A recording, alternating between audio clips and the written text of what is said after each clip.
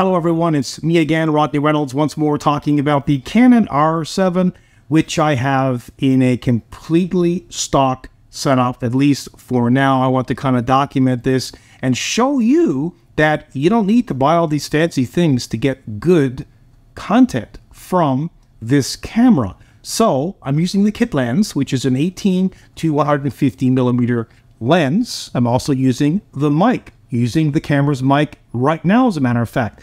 However, the trick to getting perfect audio with the camera's mic is to run the audio through an online AI filter, which is free, because you have to do that. Otherwise, it sounds horrific. Well, you can hear what it sounds like. Pretty bad, right? So just do that and you'll be fine for the audio. Actually, this video wasn't about any of that stuff.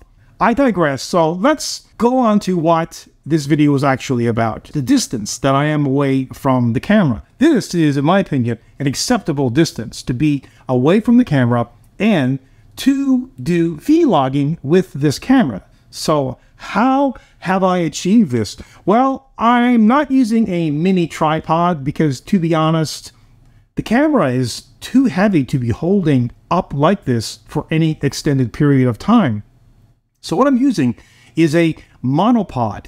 Well, actually, it's a tripod which converts into a monopod. So I've rested the end of the monopod, the part that would normally go on the ground or the floor, against my leg, and I'm holding it right now with two hands. But you don't have to hold it with two hands. You can hold it with one hand if you want to, and still walk around and do whatever you want. Now, keep in mind that I do have image stabilization on the body as well as on the lens, so that keeps things nice and stable.